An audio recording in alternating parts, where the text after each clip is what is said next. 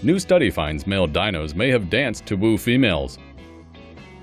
Researchers from the University of Colorado, Denver, have found fossil evidence suggesting that dinosaurs danced like birds as part of a mating display.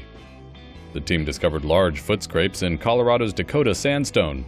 From the shape and size, they think they may have been made by carnivorous dinosaurs. But why? Was it to find food and water? Well, they already had water, and you don't dig for meat.